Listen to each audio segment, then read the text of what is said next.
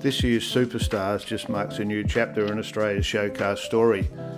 I've been lucky enough for the last 47 years to be involved in that story, and I've seen all of them come and go. Rex Webster's FJ, Les Lawrie's Hot Rod, Mick Fabar's Zeroed, ex-Boss that went to the US. All these cars were groundbreaking in their own right. Tailspin's another one that I was involved in, which was the first clean sweep. And what you're looking at now is the Super 6 from this year. And we're going to run through all of those cars now that qualified for Superstars and made up, which was a very spectacular haul full of cars. So you'll see there, we're going to actually show you what cars won what trophies at the event, and also showcase all of the cars that qualified and came along to put on a really good show. So we're looking at Forged, and of course this has been all over the place, and it's the second clean sweep now, so they've won every gold medal in every category, and also Super 6, and of course Grandmaster.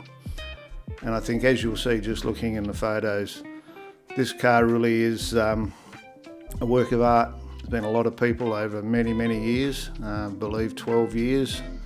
It started with Labrise, and he put a few years into it, and then it was put on hold, and then it went up to Pat's Restos, and Pat and his crew and a whole lot of talented people have been involved in the design, creation, and obviously bringing it all together for the owner to actually present what you're seeing in front of you now. And I mean, I'm one of those people that can truly understand the amount of effort and work, and I looked through the book that they had on the stand, and I can tell you there's more under the skin that you can't see, and hopefully someone will bring that to us down the track, because there's just so much innovation, design, all of those trendy words we use in the show car scene in this car, and they've massaged it within an inch of its life. And because of that, this is the car that won all the gold medals, and I think deservedly so. And as I open with, it's not the first car to have done that.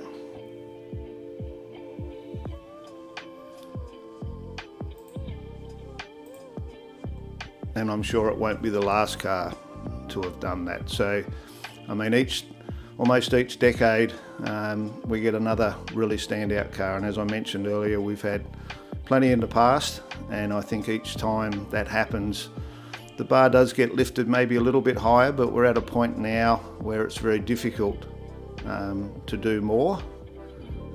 But I think it's just about having a design in your mind and a concept to be able to take that all the way through over a very long period of time, stay the course and come up with a result.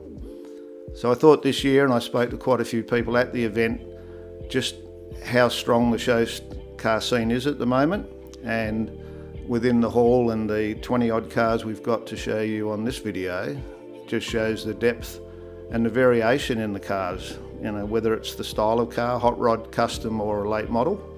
And we've got the first Commodore in the Super 6 this year. So it's very healthy and very strong, and it's good to see. That little bit of footage you're just looking at there now is because the roof and that pillar where it comes around into the top cowl panel and the fender and the sill are all one piece. So the car's all welded up and fabricated a bit like an LJ Tirana, basically, so it's all one piece. And I mean, this car does take a massive amount of brain power to absorb what they've done in the time we had to be able to look at this car. So the fit and finish was exceptional. The grille you're looking at there now is all billet aluminium. The taillights are billet aluminium as well. It's running a Boss 9 with a 6-speed behind it, and then it's got a fabricated front and rear suspension and on airbags, and nothing less to chance. It's got a really nice little front spoiler on it with some trendy edges. Very difficult to try and get it all onto film. And then, as you can see, they're gold, of course, in impact and display. A very substantial stand. It would probably take its own trailer to get it all back to Mackay where the car comes from. So that's our Grandmaster, and we move now on to a very nice hot rod out of Deluxe Hot Rods.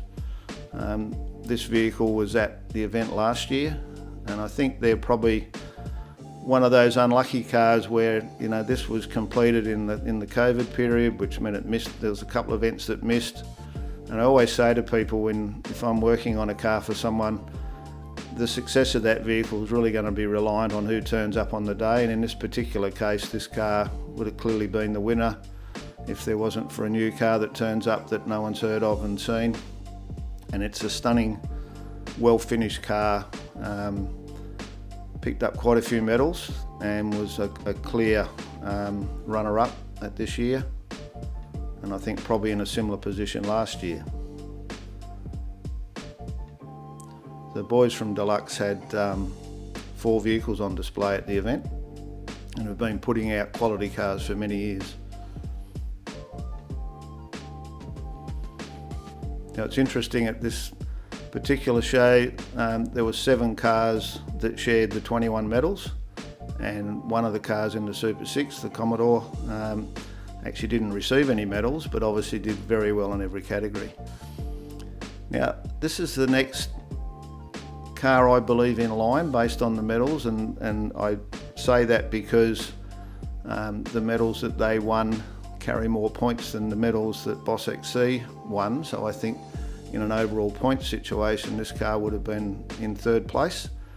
And I didn't get a good enough look at it at Summer Nats, because there's a lot of things I've seen on this car that I didn't see at Summer Nats, and some of the things we're looking at now is that, you know, side exit and exhaust, but all of the front subframes been all remade in tubing and is very well done and well mounted. The engine bay is very slick and clean and a lot of fabrication. It's one of those cars that's difficult to film. It's quite dark in all its colours, so it's hard to get it. Doesn't sort of pop like some of the others, but there's so much work in that, and you can see there's silver for engine and components.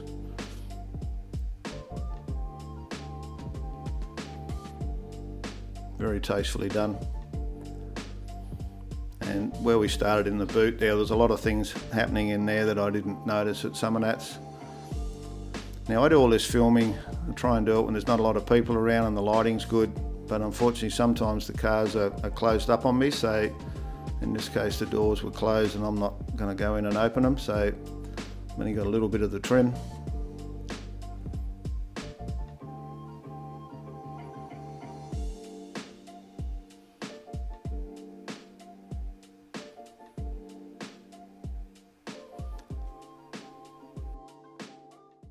So BOSSXC, obviously people that know me are aware that this was built at Astill Design in my workshop at my home.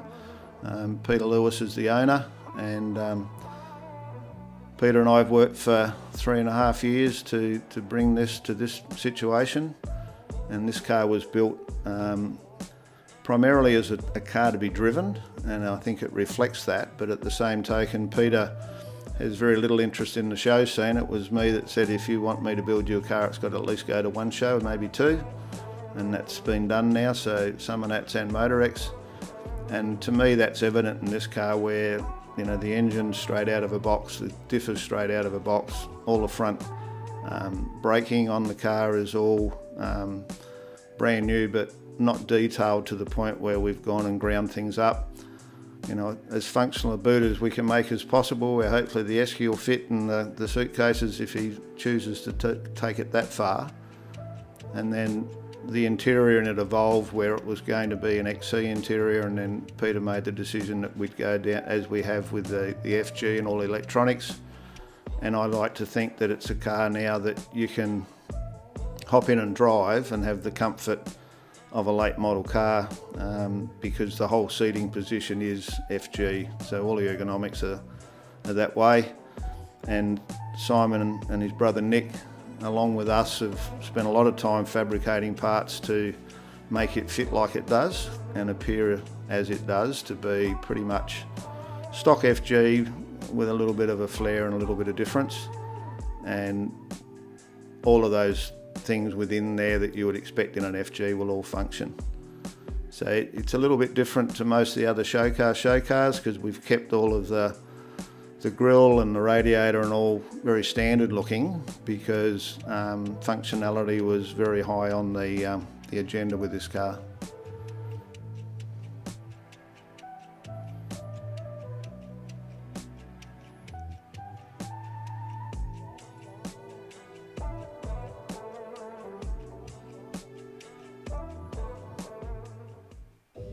So now for the HR Ute.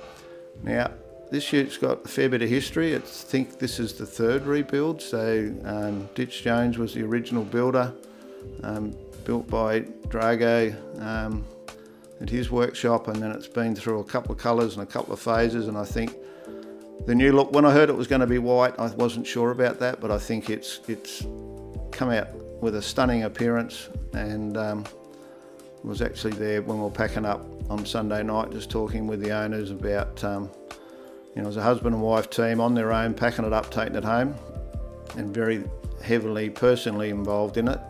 And yeah, he's a painter as well himself. And then the trim in that was done by Simon as well, quite innovative with the levitating seats and all. And this is a car that received some medals and obviously made it into the 6, and a very worthy winner. Quite different. I talk about show cars. This is a good example where the car doesn't have any side glass. So, you know, as a functional car, not necessarily high up on the list, but was built as a show car and has done that very well all its life.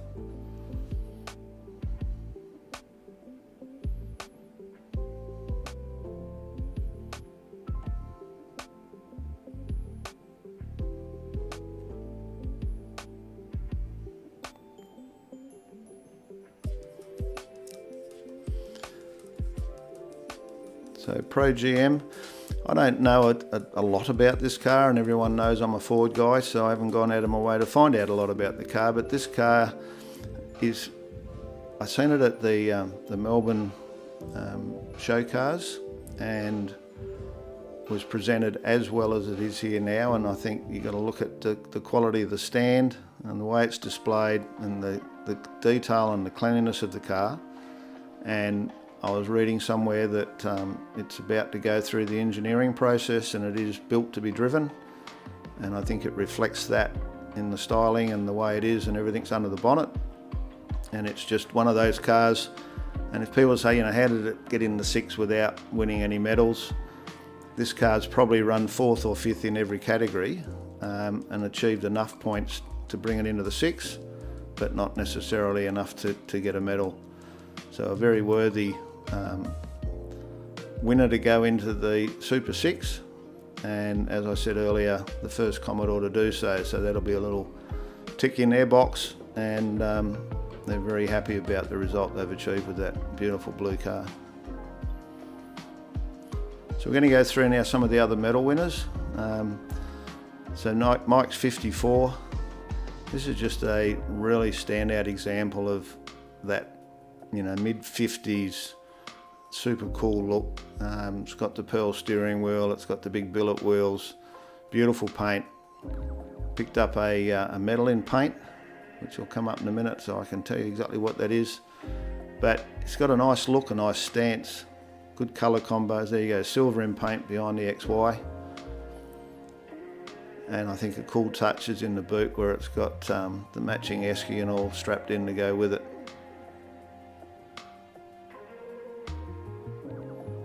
I could see Elvis driving that.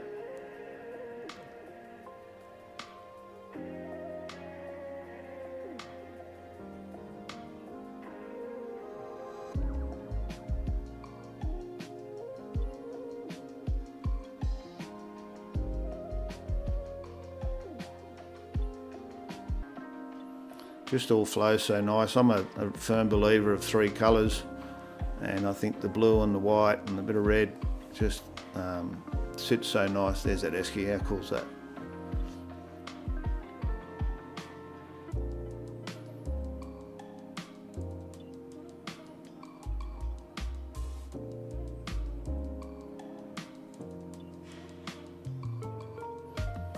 Okay, so the Tirana, this is a Canberra car, and as I said, sometimes people shut the cars up, and this is a good example of that. But the advantage of this, I've actually shot this a few times, so you can see there in the left corner the bronze paint. So third place in paint was painted by Exclusive Customs up in Brisbane, and I've worked with those guys and a lovely family that do really good work, and you know, well achieved for a trophy.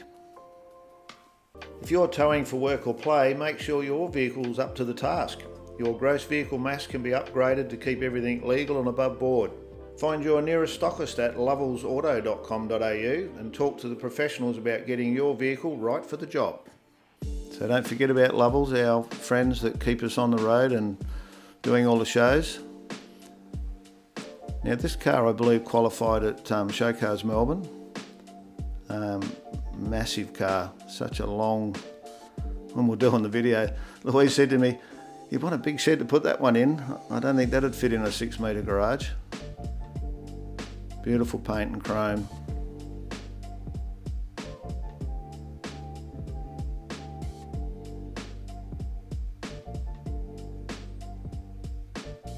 Now you see the blue hot rod we just scrolled past, and I must apologise because that's the one car I missed out of this whole haul, because I've come around and, as Dale said last night, I zigged instead of zagged, and I've missed it. I really apologise for that.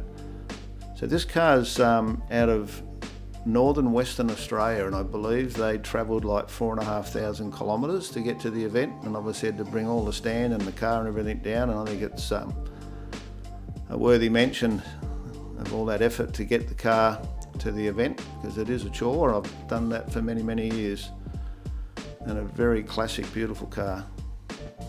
A little bit hard for me to get in and film some of it with the size of the stand.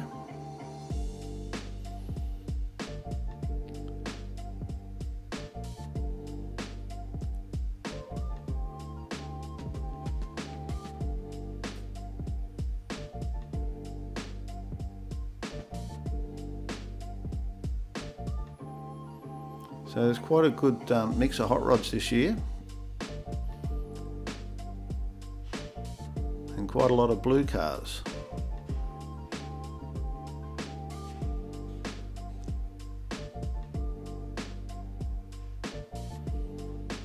So this is about 7 o'clock on the Friday night, so there's a few people just finishing up what they're doing with their setup, including my crew, which I could see in the background earlier.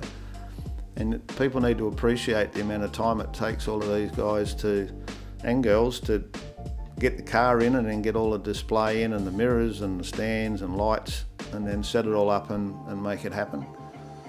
So a 32 coupe with a 454 Chev and a 4-speed Lenco, so that'll be a weapon.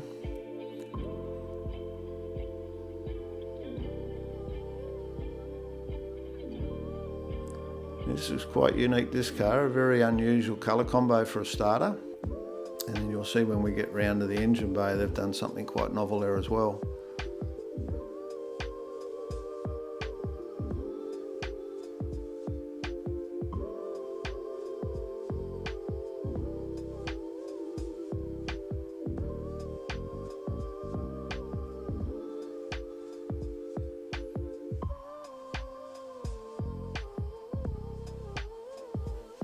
So there's cars from every state, and a lot of people very well travelled to be able to get to the event and be able to set the car up and put on a display for all the people coming in.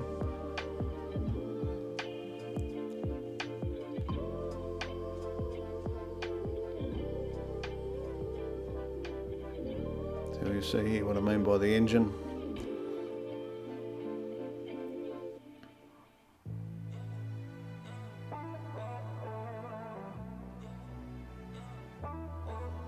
This little Tirana, I believe, qualified at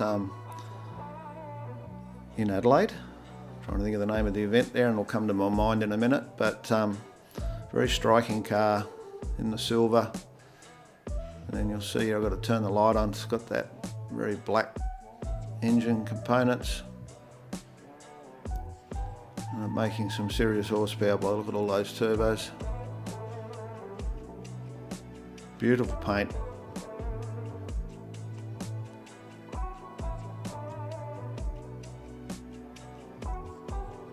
And a nice nice classy maroon interior.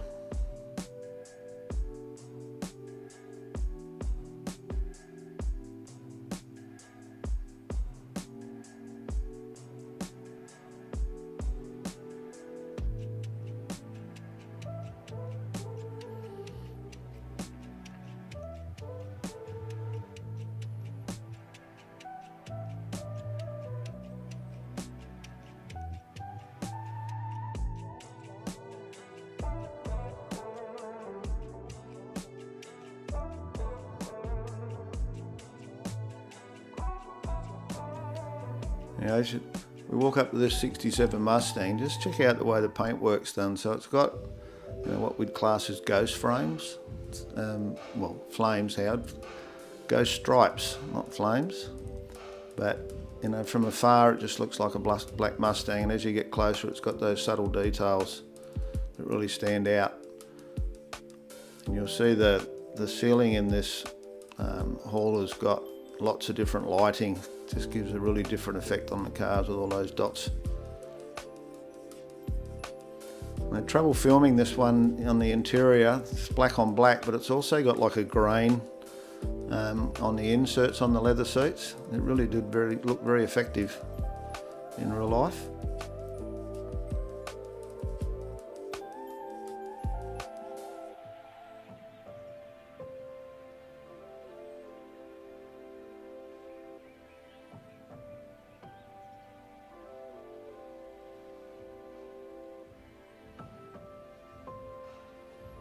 And quite a unique air filter set up on it as well.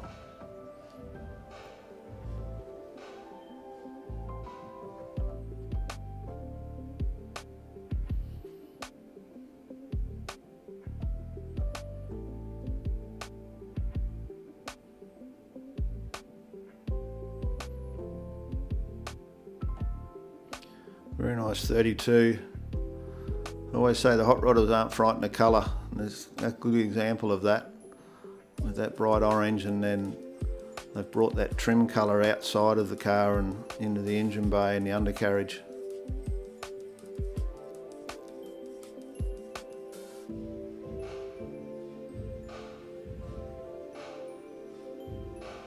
Very nice cream trim.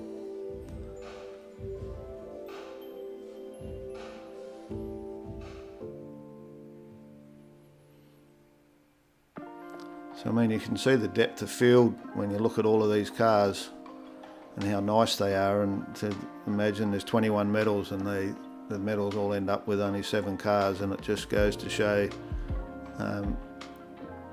how tough the competition is, firstly, but secondly, how many people have put in such a massive effort to get these cars completed. Love the way that trim's lit up like that. It looks really good.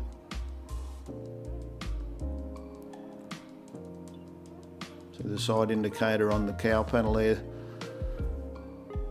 you can tell the ones that are fully engineered for rego. It's got little covers on the wheels.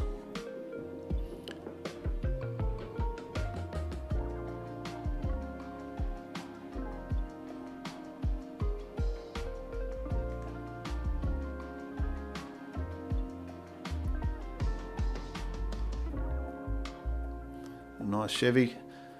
You can tell just the amount of effort in that boot to make all those panels and then trim it all in leather.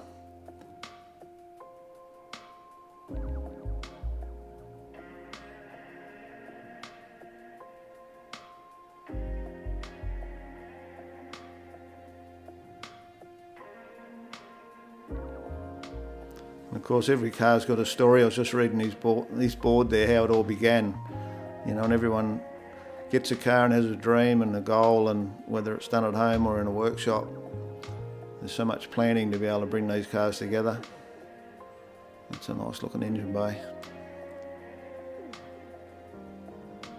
To take that dream, and in a lot of cases it can be, you know, anything up to 20 years for someone to bring one of these cars from nothing all the way to finished. And I was talking to one of Adam and Kylie's friends that's been doing an FC for 28 years, and he's currently got it in primer and on rego to make sure everything works before he finally gets it finished. And it's just amazing how these cars take over people's lives.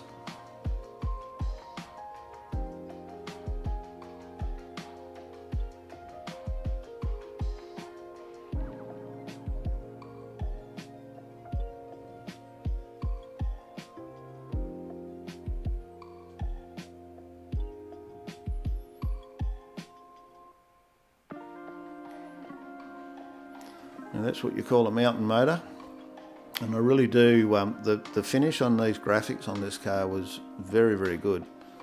For people that have done a bit of that type of thing, it's difficult enough to get things straight in the line, and then to get it all flat and back cut through to get that nice flat look, it's a lot of effort. And then inside the door jambs as well.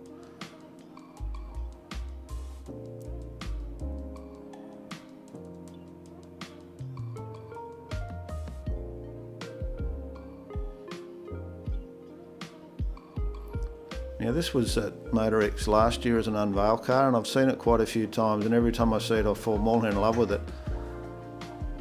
The colour combo, the way it sits, the way it's finished, just an absolutely beautiful car.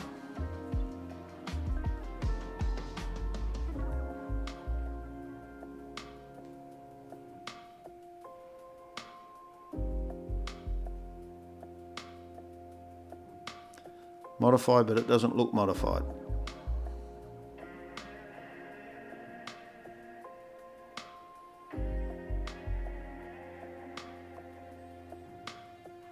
And then the classic red interior, you know, red, chrome and black, can't go wrong.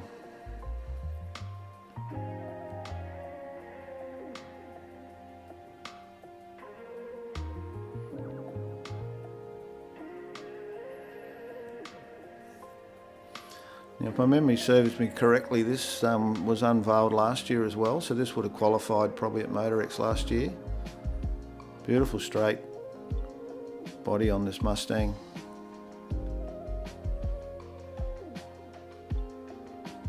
Very subtle, it doesn't sort of jump out at you, but to be in this hall, it's got some very, very good details about it.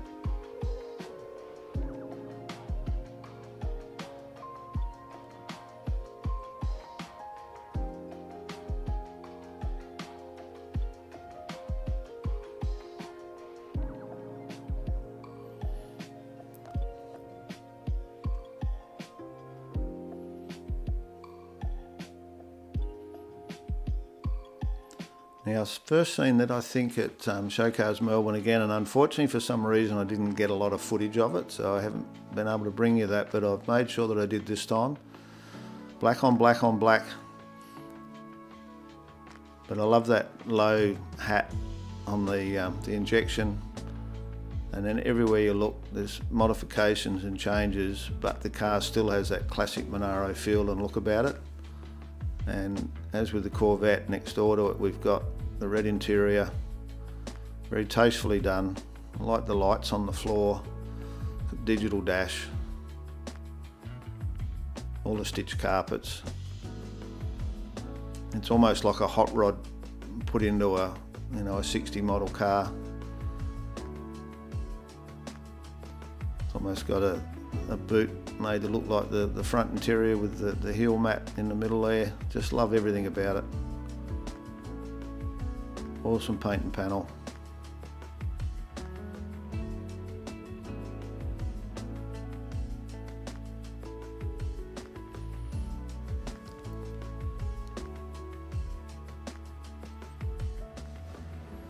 So King Cad.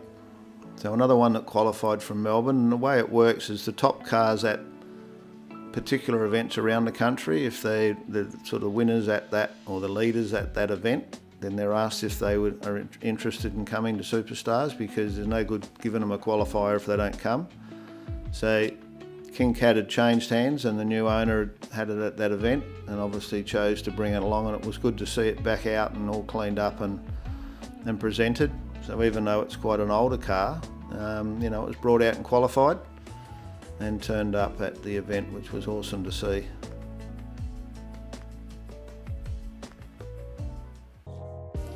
Now this is going to round it out, and this is a car that I've specifically made at the end because I really love this car. The fit and finish and detail and the styling on this car was superb. And I think it just shows, doesn't matter what you love, you can build the car, the style of car that you want, and end up in an event like Superstars. And I did talk to the owner about it, and I really did like it. And if someone said to me, what was your pick, I would say go and have a look at this, because everything about it I liked. Whether you like the car or not doesn't matter. The finish, everything about it, I just loved it. So I'm going to finish up on that one, and I thank you very much for joining us once again, and we'll bring you some more in the coming weeks from MotorEx, including the muscle cars and the traders. And it was such a privilege to be involved in another show of this calibre after 47 years of doing it. I still learn something every time, and it's good to catch up with all the people that we follow around the circuit. So thanks for joining us, and we'll see you another time on another show. Okay, hold them up and smile. And while they're doing that, give them another round of applause so they feel as though they should be getting an amazing photo taken, and they absolutely are. So, from our Super 6 comes our Grandmaster for Maguire's MotorEx. And of course, we are simply going to say, it is heavy, isn't it, Owen? I might string this out. I'm not going to, because pretty much everyone will have realised by now, an incredible build, a wonderful event this morning to unveil it, wonderful conversations. Please make plenty of noise for our Grandmaster for MotorEx 21. It is entrant number 304, Daniel Morton with the XY.